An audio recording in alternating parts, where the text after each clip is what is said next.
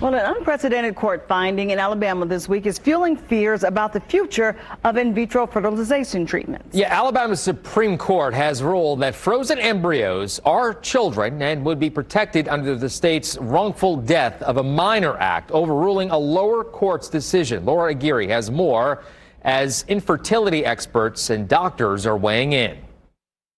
We simply don't know who has the rights here. The controversial ruling by Alabama's Supreme Court could potentially block access to in vitro fertilization treatments for many across the state. We are concerned if the physicians, the healthcare providers will be able to continue their care. People should be concerned about their future ability to get IVF treatment. The decision comes after 3 couples sued a medical provider when their embryos were accidentally destroyed and overrules a lower court that said the embryos were not children. Now frozen embryos are entitled to the same legal protections as a child under Alabama law.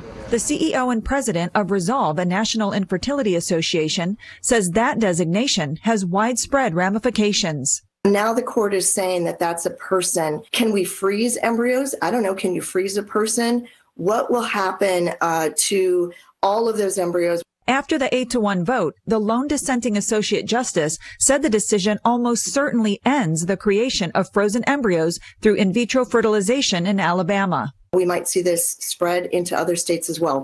In defending the ruling, another associate justice said the people of Alabama require the court to treat every human being in accordance with the fear of a holy God. Caught in between are the IVF patients. Those embryos are the rights of the people who created them. They may decide to donate them to someone else.